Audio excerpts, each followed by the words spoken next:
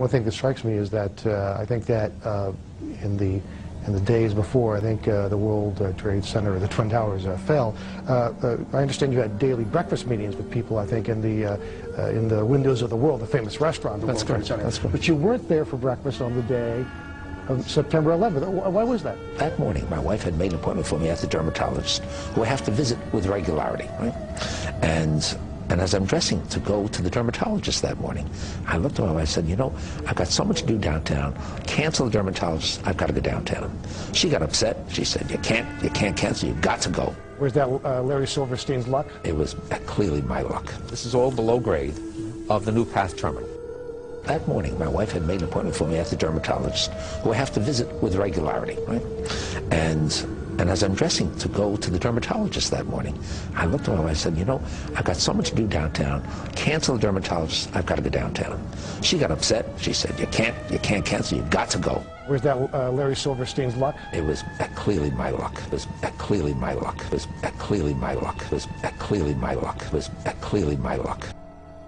I actually met one of Larry Silverstein's personal friend, a close friend of him. Mm-hmm. He was the owner of 9/11, and Larry Silverstein was the owner of the whole World Trade Center complex. And 6 weeks he pulled the building. Yeah, 6 weeks before 9/11, he put an insurance policy on the buildings, which he earned about $5 billion just about in a lawsuit. That's real money. That's real money. Yeah. He admitted the building was pulled, controlled demolition. I remember getting a call from the fire department commander, telling me that they were not sure they were going to be able to contain the fire. And I said, you know, we've had such terrible loss of life. Maybe the smartest thing to do is pull it. And they made that decision to pull. And then we watched the building, from here we watched the building collapse.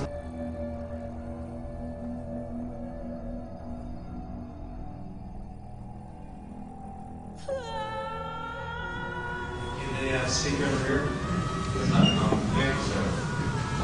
Regarding that quote, sir, the fire department commander at the time of 9/11 was Chief Daniel Nigro, and he recently made a statement in which he denied having that conversation with you about Building 7.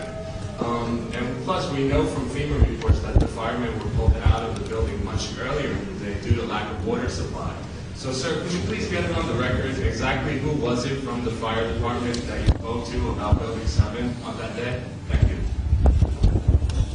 Go on to the next question. What an answer. What an answer. Can we get a response, sir? Go on to the next question, please. Okay. 3,000 people died, sir. Can we get an answer, please? Answer. And on Building 7, and in the film, we actually talked to one of his close friends, one of his security personnel. He didn't want to go on record, so we put him as anonymous, who said Larry Silverstein was on his way to work on 9/11. You got a call. And he got a phone call telling him not to show up to work. He put it on speaker, telling him not to show up to work. Yeah. Then he called his daughter. Right. His daughter worked in Building 7, called his daughter. He told his daughter not to show up to Building 7. Right. And him and his daughter both never showed up to work on 9/11. Yeah. And what's really funny about Larry Silverstein, he has breakfast in Windows of the Worlds every morning, every day. That's his usual routine. On 9/11, he never showed up there. You know, and that's what we exposed. And we have his personal friends saying that. It was clearly my luck.